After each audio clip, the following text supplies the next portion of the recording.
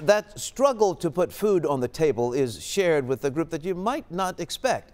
The cost of feeding livestock in North Texas now feels like paying for a 4-course meal. Marisa Vedra reports. Then put your heels up. There are a million things to do. So you got to do this. Put your hand up. See how you're not pulling back? To keep a ranch up and running. And one of the most basic tasks has Rosie Aschenbrenner stressed.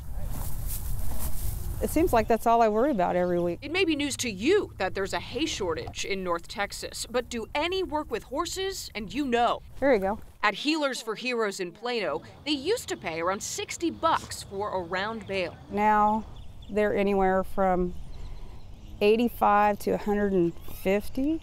It is a big enough markup that Aschenbrenner's driving to Oklahoma to buy hay for less. It's only an hour, but it is a better deal. Ranchers are scrambling.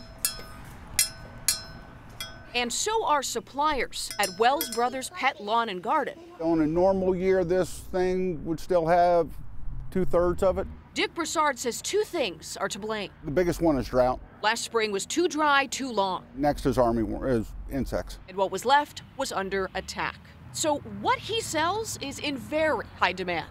Up until 2 weeks ago, customers could come in and buy as many bales of hay as they wanted.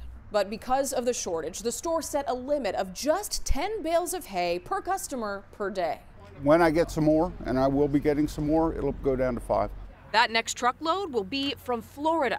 The next harvest of hay comes in June. There you go. That was good. And until then, ranchers will try to answer an increasingly costly question. How do you make it to June 1st? In Plano, Marisa Vedra, Channel 8 News. A canine officer's